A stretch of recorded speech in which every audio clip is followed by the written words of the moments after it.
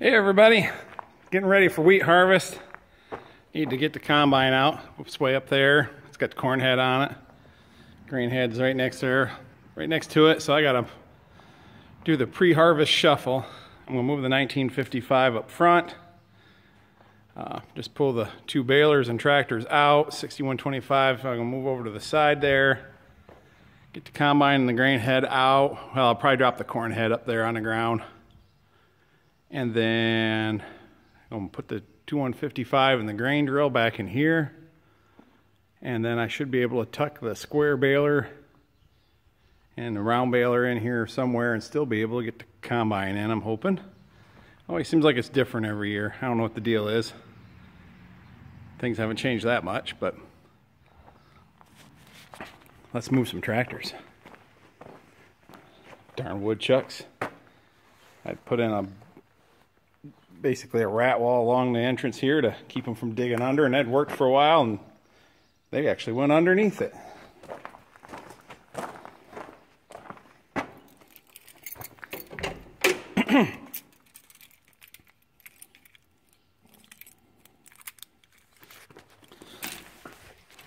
I put a cab kit in this tractor a couple years ago. So it's all clean and nice in here. Tractor does not have air conditioning, but it could be retrofit. There was provisions for it on these 1955s.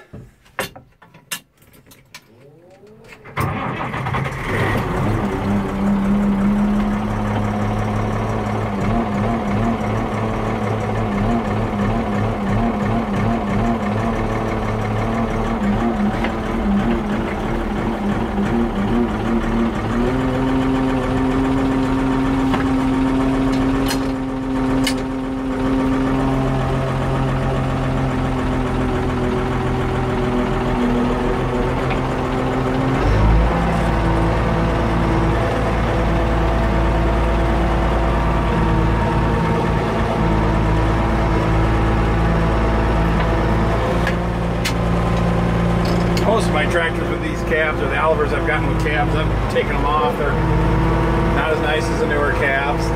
I'd rather work out in the air. But the cab in this one was in such good shape, I just couldn't bring myself to take it off. I use it in the fall, pulling wagons, planting wheat, so it's kind of nice to have the cab in that weather.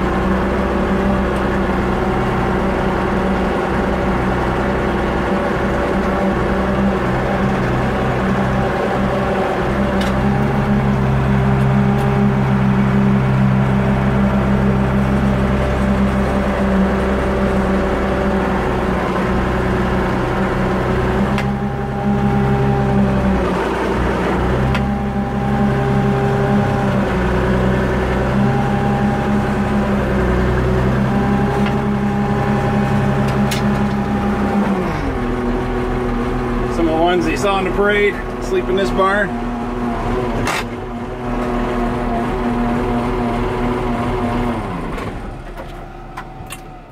Go get the next one. Well, I'll move the next one.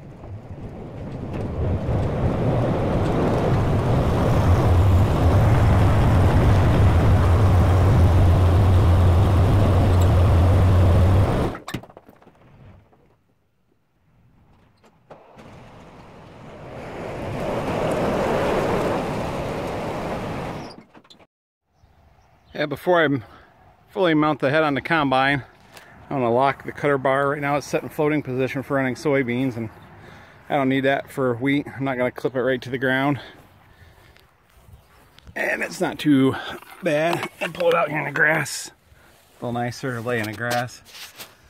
All I got to do is just loosen up these bolts.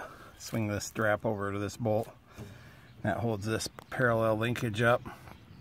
That normally lets it float up and down when you're running beans. But like I said, with wheat, don't need that. We're not cutting her right to the ground. Some of you have probably been saying to yourself, Chris, that's not an Oliver or a White.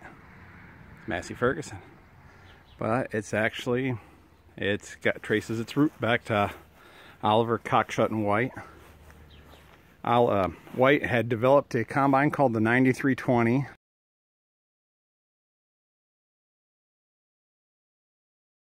They had actually made a handful of them for field testing. And it was around 1983. They were in financial straits. And Massey Ferguson was wanting to get into the rotary combine market, which this one is. And so they purchased the combine line from White, who at that time also had the world's largest combine with the 9700. And they changed the 9320 over to the 8560 was their model number for it. Almost nothing changed other than paint and decals. Some of the early ones even supposedly had WFE logos in the cab, because they took those ones that were those first field units and changed them over for shows and promotional stuff. And the first ones had a B series Cummins engine in them, those 8560s and the 9320. And then after a few years, that was kind of not enough of a power plant for this big of a combine, and they switched to the C series Cummins, which is a great engine for it, plenty of power, and probably a few other little modifications. They're always changing stuff over the years, but even at this point, the 8570 still had the White hookup. When we first got this, I was able to move my White corn head around with it. It hooked right up. It did just rub a pulley on the other side that a person would have to make a notch cut out for, because belt comes down the opposite side on the White 8900 than it did on this, which is what we had before. Got this one in 93. It was a 91 model. I had been sitting on a dealer lot out in Iowa for a couple of years, and so it was a new machine, just hadn't been sold, but got a better deal on it that way.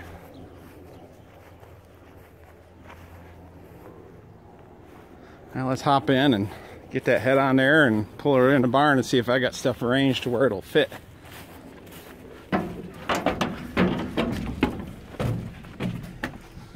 Tomorrow it's getting a bath. It's supposed to be 88 tomorrow.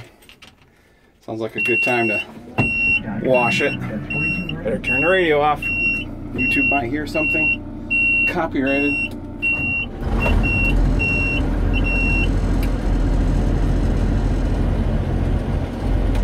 So I got my cutter bar locked up.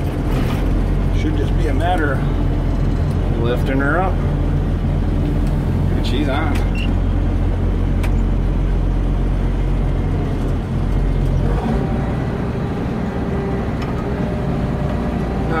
Cool air conditioning. Still has the R12 in it.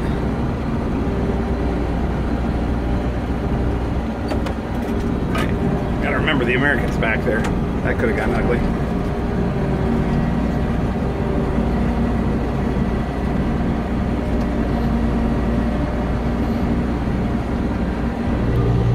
Yep, there it is.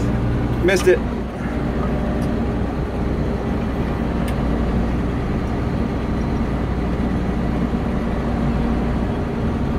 Still got a couple things besides washing it. Want to put concave blanks in it so it threshes wheat a little better.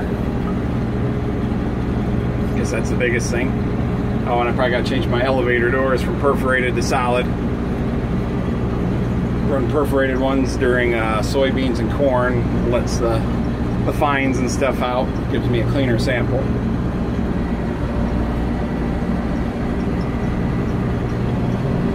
18-foot head, cutting width. It's about 21.5 feet overall.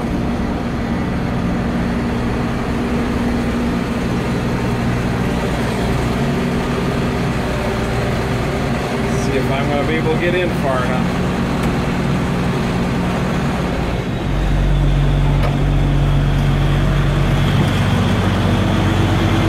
This is going to be tight.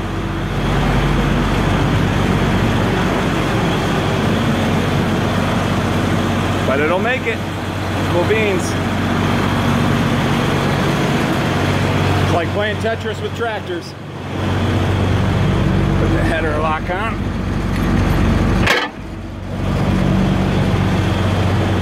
Don't want it to settle down, and guess there's room up here.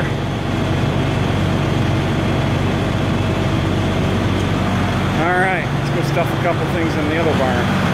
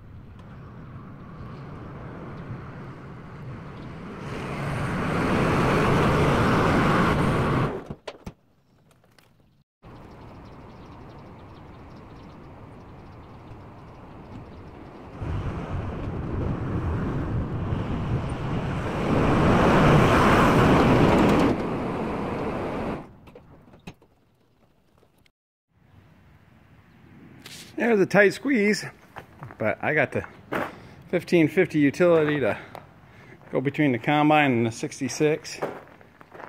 Get past the head, park up in here. There might have been a little rubber squeaking there between the combine and the 66, but I got it in. So Tractor Tetris is done for today. I think I'm just about done. I got to do some other maintenance, also known as relationship maintenance, and take the wife out to dinner tonight.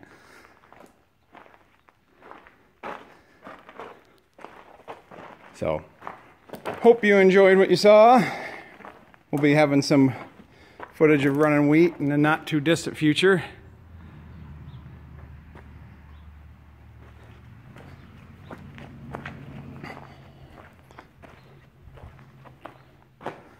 There's still room for a couple more in here. Maybe if I maintain my relationship good enough, I can fill that spot with a tractor. All right, we'll see you guys in the future. Thanks for watching.